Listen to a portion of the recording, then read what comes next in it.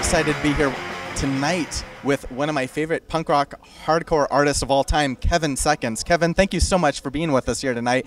And you guys just rocked the house here at SLO Brew in San Luis Obispo. What was it like to play here, and how did you feel the fans responded to you guys?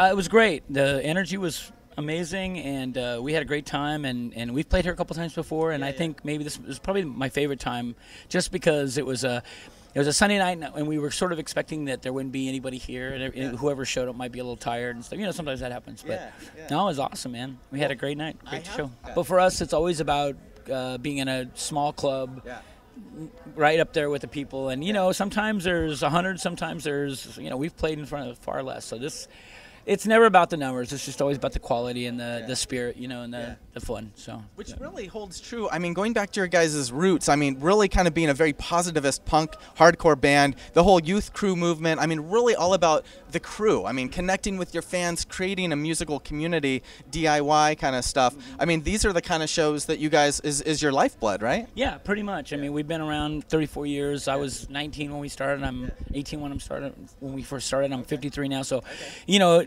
for us, it was just being young, bored, sort of listless. We didn't really quite have a scene that we belonged to because it didn't really exist, and we just started to hear about things going on around different parts of the world, and we just decided to pursue it and see what we could do within our own community. And we really didn't know what we were doing, and we still don't, but it was just, you know, it contributed to the idea of getting together with other young people, other people that weren't you know, they weren't so into just going and just partying, and I mean, nothing wrong with that if you're into it. But it was about the music and about the sort of soul of it, and we just kind of kept going that direction. You know, it's like, and even as older, mature men, you know, it's just lasted in our hearts. You know, it's sort of how we pursue, whether it being.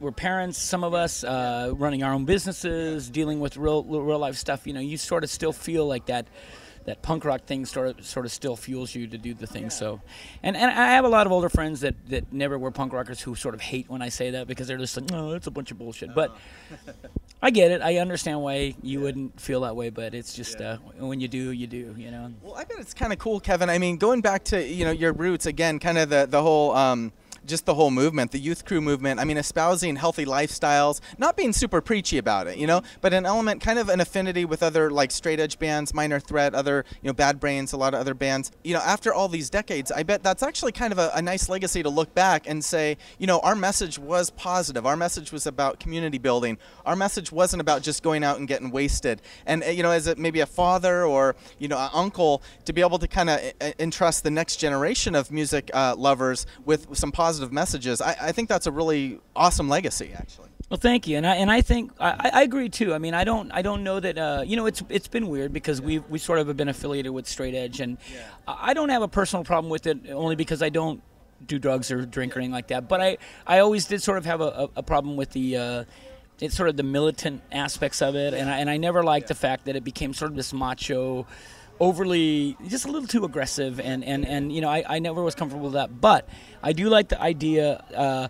I loved when Minor Threat sort of came out with their first record, and they sort of were saying, you know, hey, you know, this is who we are and this is what we're about. It was nice to see and meet other people that were sort of similar, and you're like, okay, good. You know, I'm not just some weird freak-ass teenager who just doesn't want to drink all day long. You know, there are other things I want to do. So it was nice to connect with that, and you know, if we've been influenced on somebody, then cool. You know, hopefully it's been a good one. Yeah, well, I think very many people out there, hundreds, thousands, millions, maybe. Facebook, Kevin Seconds, at his personal home number, 805. No, I'm just joking, but. Hit him. If you knew my number, that'd be funny. We won't publish that, but definitely send some love and let him know the influence that he's had. And Kevin, you know, we just talked a little bit about the past. I want to talk about today and your most recent album. Well, that's a solo record, and it's all acoustic, and it's quite different in the sense that there's no electric instruments, and there's not a lot of people. My wife Allison sings with me on it. I've always had an interest in sort of folk and old country music, like country in the sense of like, you know, I mean, even, you know, Carter Family and some of the really old stuff. You know, and I grew up listening to it. And when I was a kid, I hated it because my father would play it, and I always thought it was really corny old guy music. And my mom was also a rock and roller, so that seemed cooler. Later, as I grew up, I realized that the Johnny Cash records and all that stuff really had a profound effect on how I listen to melody and harmony and that kind of stuff. So all along I've always done it on the side, and it's been a strange thing because I've toured around the world solo. I've done my own thing. It's starting. People are, I think, now finally taking it seriously. I think they realize I'm not just some like old hardcore kid that's trying to, jump on some bandwagon. I think it's weird. I think it's weirder for them because I won't cut my ties off to the hardcore scene or the punk rock scene. Like a lot of guys that I know, they came from the punk rock scene and they're doing the acoustic folk thing. They sort of like created their own new thing out of it and sort of separated themselves. And I sort of get it, but I also, I'm not comfortable with that. So. Anyway, it came out early in the year, and I've toured on it, and it's a lot of fun. I enjoy it a lot. It's a different kind of thing. Obviously, with 7 Seconds, there's more people that come out to the shows. There's more sort of like spirit and anthemic sing-alongs. It's much more intimate and much more raw and a little scarier, actually. But I like that challenge. I like the fact that it's just something completely different to do. And I'd imagine there's sort of, in a way, that's almost the most hardcore thing, man. To be up there on stage at a stool, acoustic, that's like the ultimate vulnerability. So if you're out there and you think you're some hardcore artist because you play hard, whatever, try going up on stage with a stool and acoustic guitar and face a crowd of faces and see how you react to that, right? People who know you from what you've done for most of your life and who sort of want you to rise to that, but you can't really do it on acoustic guitar. So you have to find a new way to be intense and to resonate with people, and it's really hard. I think I'm at to a point where I feel comfortable enough to where I'm doing it regularly. But it's a challenge, and it is a little more hardcore, I think. Than this is easy for me because I've just done it for so long, and I sort of get it, and I'm a ham enough to enjoy the sort of like that attention for that hour long thing. With the acoustic thing, I tend to feel a little more vulnerable and kind of like I'm out of my element, and I sort of feel like, oh shit, maybe I've really stepped into something So, but again, that's the most hardcore thing you can really do, man. So, I agree, and I like it. It's good for my soul. I like doing it, So that's very cool. Yeah. Well, I'm familiar with a lot of artists that are similar of that, maybe from punk roots, but then try to do the acoustic thing. Mike Ness is a good example. Everlast actually is doing this whole just acoustic thing in Europe earlier this year, and yeah, guys like Chuck Reagan, he's got Hot Water Music. Tim Berry from Avail. A lot of people do it, and they do it really, really super well. And I'm fortunate enough to get to play with them, and we've collaborated on things. And I think it's good. I know that there's been a backlash from the punk scene because it's like it's regarded as like the next thing that a bunch of guys are jumping on. And I sort of understand it, but I think that you can see the difference you can see the quality and notice the quality between the people that are really into it, sincere, and the people that are just sort of doing it for fun or for whatever. So it's a good thing. I think it also sort of reaches, it kind of connects punk rock, and I've always thought this going way back. It connects current modern day punk rock and hardcore with the likes of Woody Guthrie and Pete Seeger and these guys that were, if we think we're political and we're activists, those guys were out, they were out in the fields with the workers and civil rights marches and stuff. And they were getting blacklisted. The McCarthy era, they were getting... Truly scary time of this country. Yeah. So we're not doing anything particularly revolutionary, but I like the fact that it connects us to that time. And of course, you have Billy Bragg, who sort of is the bridge for all of us. I love him. Absolutely, he's an amazing person, and Well, Kevin, I was looking at your bio a little bit and talking about kind of branching out and working with a lot of artists. I was just really amazed to see some of my favorite artists that you've collaborated with through the years, played with John Doe, Jonathan Richman, and one of my personal favorites, Elliott Smith. Yeah. What was it like, especially with Elliott, man? We're coming up on, sadly, I think a little over a decade since his passing, but... I'm a huge fan. I've been a fan going back to from the first record, and I had heard stories about people that knew him, that he was very, very, not a super open guy and stuff. Pretty shy, actually, right? Shy, and somewhat to the point of being almost uncomfortably so, So I played a show with him in Sacramento. I was asked to open, and it was great. He was very sweet. We only talked a little bit. I didn't know him very well. We have a friend that produced a lot of it. He recorded his studio and stuff that we talked since then. But he was one of those guys. I did my set, and I was still at a point, this was probably going on 15, 20 years or something, where I was still really nervous with the acoustic guitar, and I didn't feel like I played particularly well.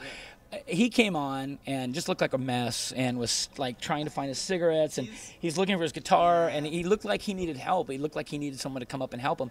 He sat down on a chair. This is this loud, shitty bar, and sat down and strummed the guitar, and the whole room was packed, just went dead silent. And for an hour long, he just went up and didn't address the crowd, didn't look at anybody, didn't really even. Sometimes it felt like he wasn't even aware that people were watching him. He wasn't really present, so to speak. Yeah. But every song was amazing and heart wrenching, and I'll always I don't ever know when anyone asks me who my influences are, it's really hard for me to pick them.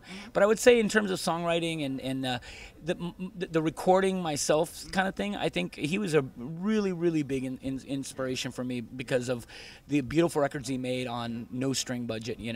So amazing stuff. Yeah. Well, Kevin, one more question for you.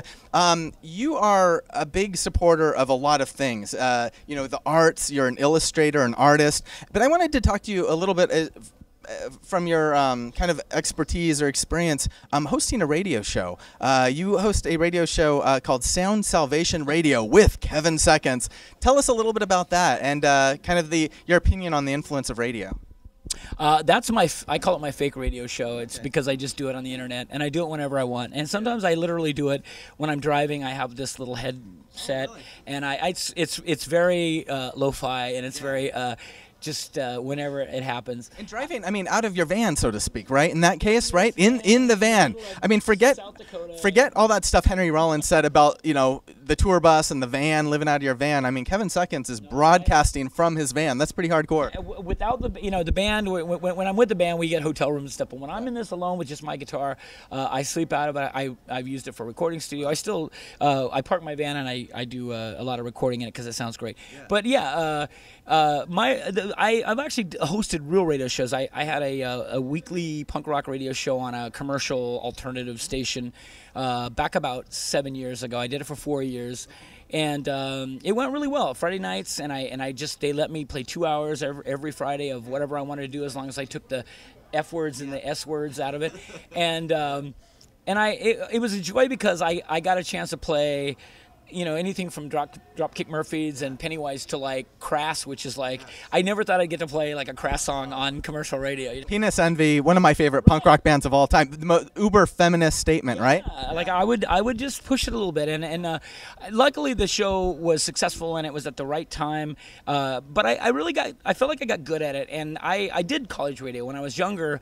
I used to talk to my friend who had a show in Reno, who didn't really know what he was doing, and just inherited this show and didn't know what to play. My brother Steve, the bass player of 7 Seconds, and I used to call him and request songs, and he'd say, well, I don't have those records. So we would bring the records down to the studio, sit and make him play the songs, and finally he just said, why don't you just co-host the show with me, which was ultimately why I went in the first place. But I love radio. I mean, radio I think now is kind of a whole different thing, and it really doesn't have much to offer in this, and with satellite and internet radio, it's sort of like, but I love the potential that it always had, and I think it's it's something that I grew up with when it was still relatively good, and there was still freeform and still community radio, and there is still, but and it's pretty much what I support. I'm really about college radio and independent. I like to just find. I have an app called TuneIn, and I just sometimes will just sort of like play Russian roulette with it and just find a station that I've never heard before, some station out of Nashville or New Orleans or whatever, and it'll be amazing, almost every time. So.